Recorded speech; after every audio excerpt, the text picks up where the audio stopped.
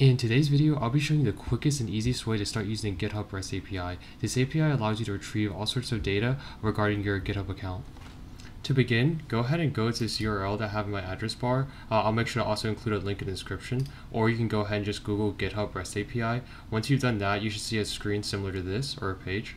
Go ahead and click on Guides, and here click the very first option. It says Getting Started with the REST API. And once you're on this page, you can see that this briefly goes over how the API works. And then go ahead and scroll down until you see this curl command. And then go ahead and copy the API call here.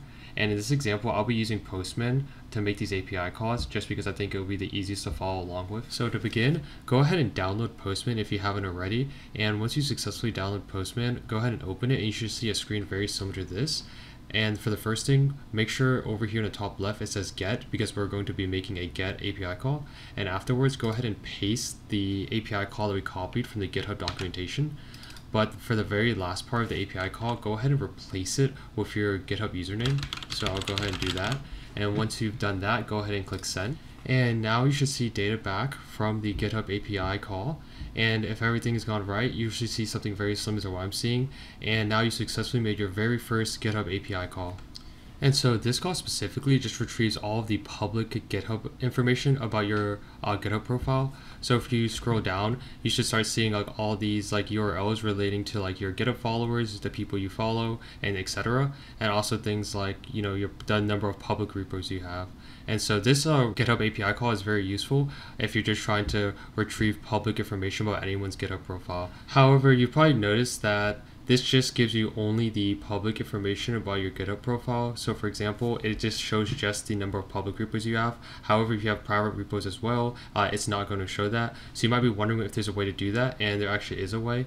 If we go back to the documentation and we click on the authentication over here on the right hand side, it will actually show us how we can generate something called a personal access token. And this will allow us to get back a more detailed response from the GitHub API as we will be acting as an authenticated user.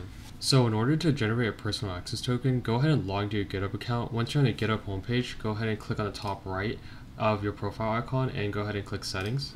Once you're in settings, go ahead and scroll down to developer settings, and then click the tab that says personal access token. And here we can generate all of the personal access tokens that we need. So go ahead and click the button that says generate new token.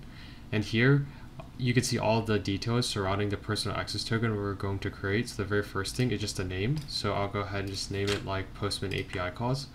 And here, the expiration, you can go ahead and set it to whatever you would like. I'm just going to do 7 days for this example. So on September 21st, this will expire and will no longer work once the 7 days is up.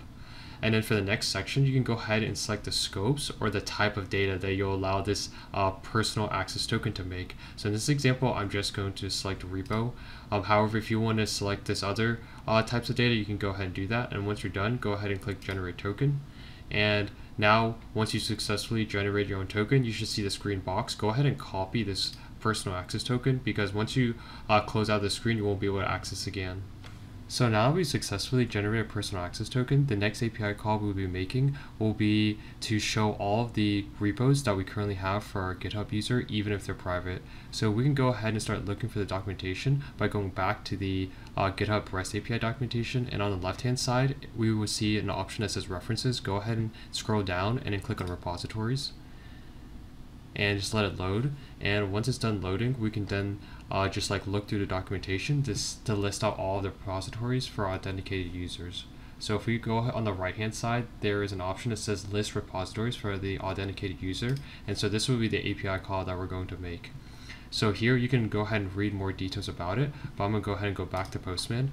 And here, go ahead and just copy and paste this API call into the box for Postman and make sure it says get, because we're still making a get request. However, in the authorization tab, go ahead and change it from, I believe it will be inherit auth from parent, but go ahead and change it to bearer token. And once you've done that, there's a spot for you to input a token, and go ahead and paste the generated token that we got from the previous step, just like I've done so here. And once you've done that, go ahead and click send. And now if you've done everything successfully, you should see a screen very similar to mine. You should get a response back from the server. And if you remember from earlier, I had 2 public repos. So if we scroll down, you can see this is my first public repo, like the Hello World repo. And if I scroll down to my second repo, this is like the GitHub website I had. So that's my second repo. However, if we scroll down some more, you'll now see a third repo, which is like something I just called my private repo, and I purposely marked as private. And so this did not show up in the previous API call because that was only for public GitHub data. However, now they're using a personal access token. Now I can access like more detailed data about my own GitHub account.